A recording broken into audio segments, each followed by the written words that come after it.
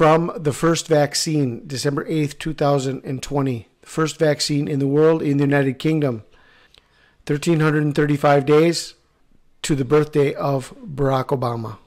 August 4th, 2024. 1,335 days from the first vaccine. Then we have the Israel Green Pass, the vaccine passport, rolled out on February 21st, 2021. Also connected to the birthday of Barack Obama by 1,260 days. Biblical time frame.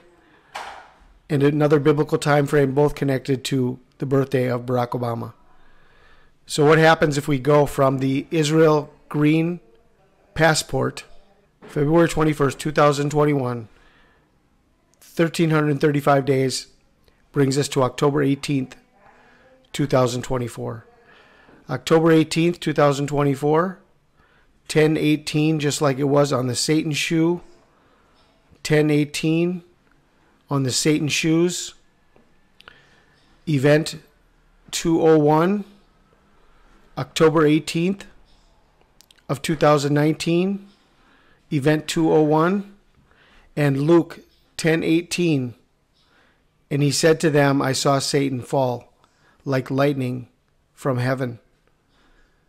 Luke 10:18, October 18th, 2024, day 1335 from the rollout of Israel's Green Pass vaccine passport, confirming that without the jab, you could not buy or sell without it. You cannot buy or sell without the mark of the beast. From the abomination of desolation, there shall be 1,290 days. Blessed is he that waits and comes to the 1,335 days. October 18th, 2024. October 18th. Well, not only is it a full moon, October 17th, October 18th, it is also the beginning of Tabernacles. And look at this. The full moon of October is peak illumination is 7:26 a.m. Eastern Time. 7:26. So we have a full moon. And Proverbs says that the good man will return after a long journey on the full moon.